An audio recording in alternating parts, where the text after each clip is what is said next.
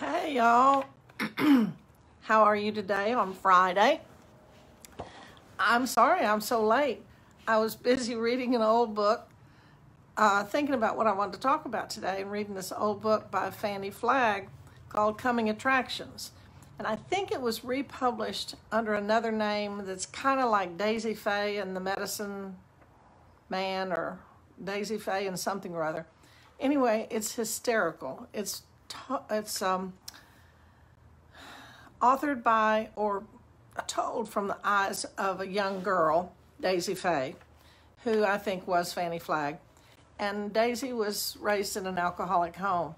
And I was thinking about some of the funny, weird stuff that happened in my home. And, initially I couldn't find the joy in a lot of stuff that happened in my childhood because it was just so embarrassing or hurtful or something. And it wasn't until I did some of my own work that I finally was able to laugh at some of the stuff that happened. And it just brought me back. So I went and got this book and began reading some of it. Anyway, it's hysterical. I'll read one little tiny part, and you may not think it's funny, but so she was, her mother's really uptight, bless her heart. She needs an Al-Anon meeting, but her mother is just so disappointed with her drunk husband, who is just so colorful in this book. He has all sorts of wild ideas. Of course, he has a drunk friend, and they get drunk, fly airplanes and things, and he always has some scheme. He's going to make it, get rich quick. And but anyway, she was talking about her mother having such a nervous disposition. And then she says, Mama's nervous all the time. She's worn a hole in the floor in the passenger side of Daddy's car from putting her foot on the brakes. Mama always looks like she's on the verge of a hissy fit. But that's mainly because when she was 18, she stuck her head in a gas oven to check on some biscuits and blew her eyebrows off, so she paints them on little half moons. People love to talk to her because she always looks really interested, even if she isn't. Now, I thought that was funny. She goes on and describes, it's from this child's point of view, and it's so funny. And I was just thinking about that, and also thinking about my sister, which incidentally, don't you like this top? I stole it from her last time I was in Maryland. But my sister and I used to huddle together during these episodes. And today we can laugh about most of them anyway. God, I don't know how any of us survived. So one thing I did know growing up is I knew I was loved. I knew I was loved.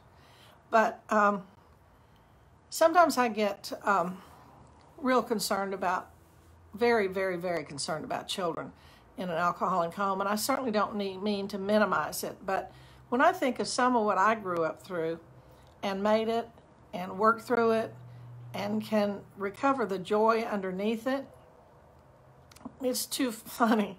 We were always loaded up in the back of, I don't know, somebody's car and somebody's pickup truck. I don't think my father owned a pickup truck, but I remember one time we were in the back of a pickup. And, he spit out the window or something, and I was sitting in the back with my sister, and it landed right on my sunglasses. And, of course, she thought that was hysterical. I didn't think that was so funny, but I can laugh about it today. I told y'all about the church pew in the background. And then some other really funny. Oh, my father had a fight with the neighbors and threw a dead animal at that man. I mean, all of us kids were sitting in the front yard watching all this. And I guess somebody would call us traumatized today. We just giggled. That's not the kind of behavior that I would encourage other people to do. But anyway, we had a good time. We were poor and didn't know it. Till we went to school, and then we began realizing we didn't have as much stuff as other people did. But, for the most part, it was a fun time. And let's see, one other little thing that I want to leave you with is we were driving from, well, we'd always go to Illinois, go back to see relatives. And one time I was sick and tired of having to stop. I remember one trip, we had 11 flat tires going from Texas to Illinois because my dad would only buy $3 tires. And we were in some gas station waiting for them to do something to the car and get a new tire on it.